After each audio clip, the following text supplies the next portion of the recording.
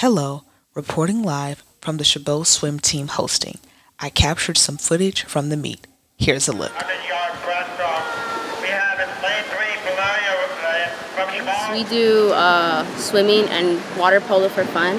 So on our swimming day, we just come here, we do warm-ups, and then we either learn or practice more swim techniques, or we practice dives or time. Getting into the pool Monday to Friday, even on the weekends, in the morning, afternoon, it's a lot. You really gotta put the hours in. The sprint freestyle, which is 50 yards, two lengths of our pool. Our pool is 25 yards.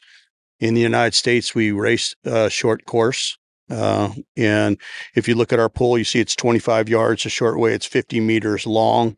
So, but we never race meters in college swimming.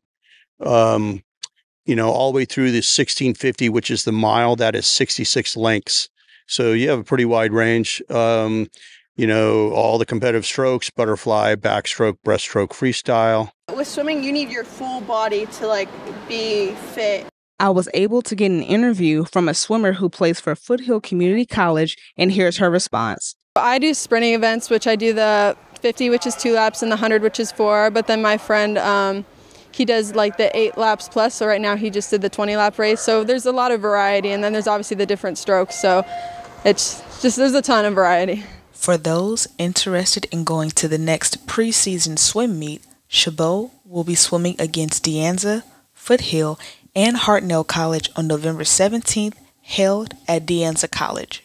Reporting live from Chabot TV.